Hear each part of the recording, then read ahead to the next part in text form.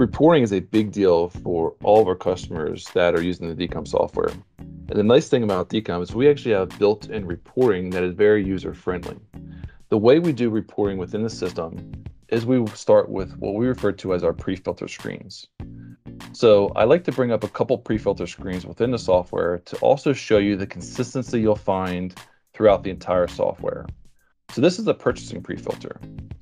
Next to that is a sales pre-filter.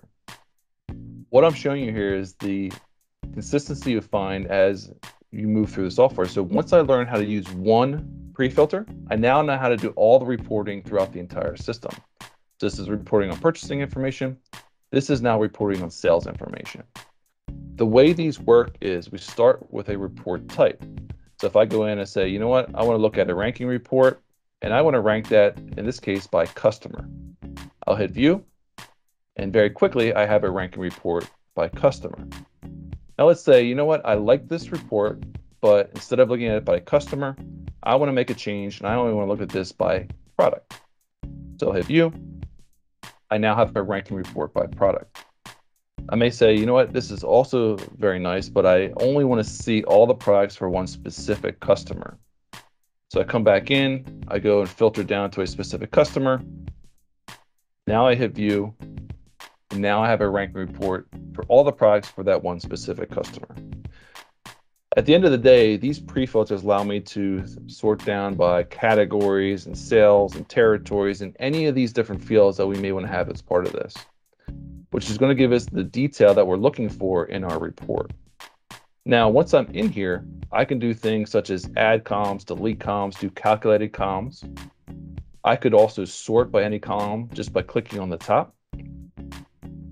And then at the end of the day, if this ends up being a report that I want to go ahead and save, I may want to save it to one of my favorites here on the right-hand side. I may want to save it to one of my BI pages here as part of my home screen view. What I can do then is I come in to these, what's called publish data, identify where do I want to add this report to, what description do I want to give this report, and then these start and end dates will really drive the specific dates that I want to see. So I could do month-to-date reporting. I could say what happened yesterday, what's happening today. All those different date ranges could then be used here to display this information.